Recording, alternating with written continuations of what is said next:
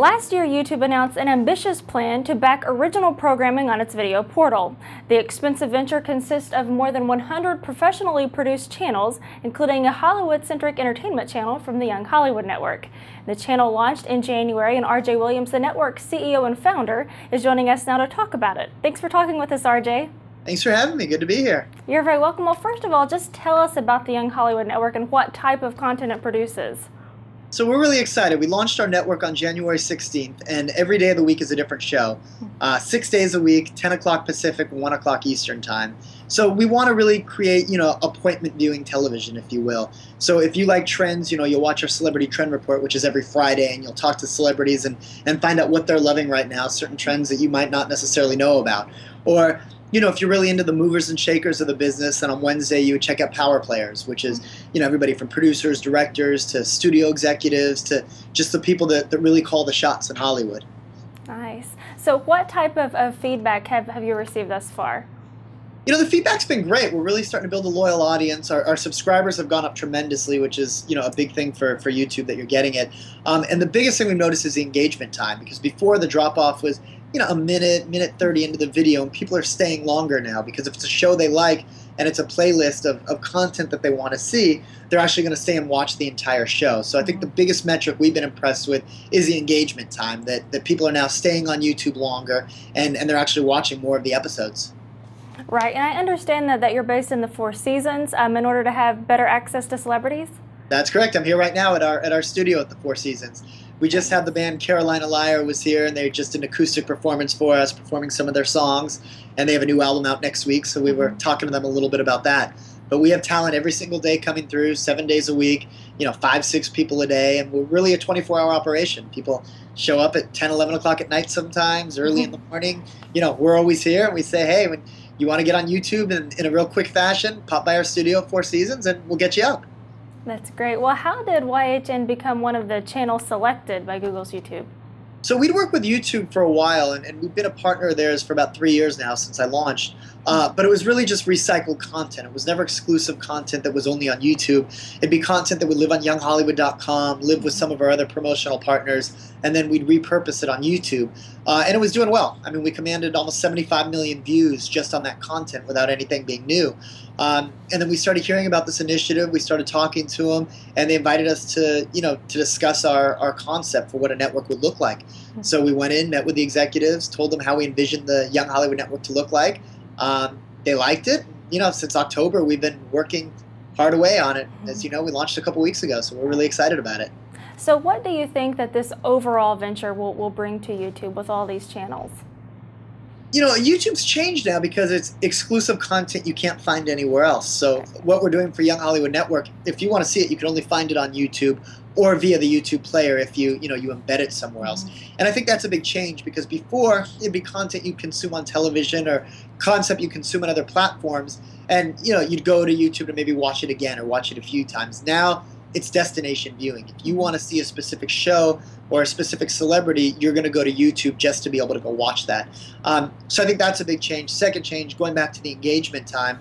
Before, people would be on YouTube for like 2 minutes, they'd watch a video and they'd be done. Now I think they're going to stay. I think, staying 15, 30 minutes, maybe an hour on YouTube isn't going to be uncommon. That once you watch a video, it's going to show, oh, you like this video, maybe you'll like another segment from this series. So if you like our Studio Secrets show, oh, here are 5 other episodes of Studio Secrets that you might want to watch. So then I think the viewer is now going to stay and spend a lot more time, which is what the advertisers want, because now you have a really sticky site, and it's engagement, which is the hardest thing to get. You have a viewer that's actually staying there, and they're going to absorb more ads, and it's it's a win-win for everybody. Right. Now, there are some challenges with the channels backed by YouTube, because there are a lot of other channels that are essentially veterans on the service that already drive a lot of viewers. So how will these new premium channels such as yours spread and promote their content? Cross-promotion is something we're working on, with several of the different partners when it makes sense. So, as basic as subscribing to one another and featuring one another, to more comprehensive where we share content. I just 5 minutes ago got an email from one of the partners that they have a couple celebrities that are going to be with them. Could they do a shout out? Is there a customized shout out we want that they're going to shoot for us send to us, we'll put on our channel, and in turn we'll promote the launch of the channel that they're doing. And there's a lot of interaction like that with the partners, which is great. And that's what's so different from television, because if you're on a network, each his own. You're worried about getting canceled. You only really care about yourself. You don't care about the other shows necessarily. Whereas YouTube is completely different, that for this to work, everybody in the ecosystem needs to feed off of one another, and they need to promote each other.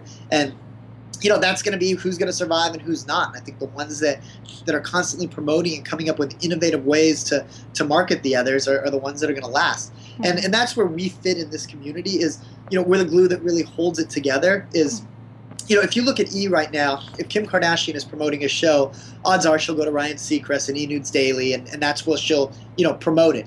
We're going to be that to the YouTube community. If there's a piece of talent that has a show, they're going to come to Young Hollywood and they're going to talk about it. We're going to go behind the scenes with our series Quiet on the Set, and we're going to do set visits of YouTube shows before they're actually airing, showing you what the YouTube community is doing. As I said, the talent will come on, Power Players. Maybe it's a big producer, Anthony Zucker, who created CSI. He'll come on our Power Players show and talk about Black Box Television, the channel that he's building. Or, you'll get Ashton to come on and talk about what Catalyst is doing with Thrash Lab. And I think it's going to be cool because we're really going to be that center of all this, that everybody's going to be coming on here and talking about what they're doing, and we'll in turn promote it, and they'll in turn promote us back. Very good. Well, you mentioned some of the metrics involved, such as engagement, but what will both YHN and YouTube be looking at in order to determine success? I don't think it's any one thing. I think it's multiple things that determine success. Obviously viewers, you want people to watch. Subscribers is an important thing. You want people to keep coming back to it. Engagement time is huge because you don't want them watching 30 seconds and turning away. You want them to come back. You want the appetite to be there for the advertising community.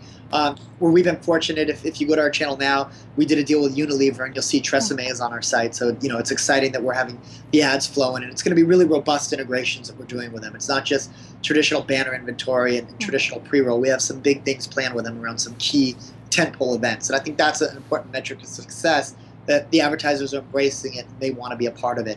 I think the community is going to be another aspect, as going back to the cross-promotion of the marketing we just talked about. That's going to be really important of how we're going to feed off of one another and how we're going to drive metrics of other channels. So not necessarily just our own, but if there's somebody we have a cross-promotion vertical with and their videos are getting a lot of views, that's because Young Hollywood, helped bring that to the table.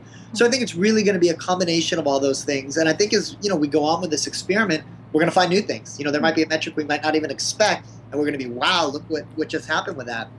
Maybe it's a demo. Maybe you want the 18 to 35-year-old audience, or maybe you want to skew more female, and that's what Young Hollywood does. We're getting that audience. So I think YouTube is going to look at it as a whole and just see where does each channel, fit into that community. All right. Sounds exciting. RJ, thank you so much for talking with us. We wish you the very best. Thank you. Enjoyed speaking with you as well. And watch the channel, youtube.com/YHN. As I said, a new episode every day, 10 o'clock Pacific, 1 o'clock Eastern, and there's some really, really fun stuff. So I encourage all your viewers to definitely check it out. All right. Perfect. Reporting for WebProNews, I'm Abby Johnson.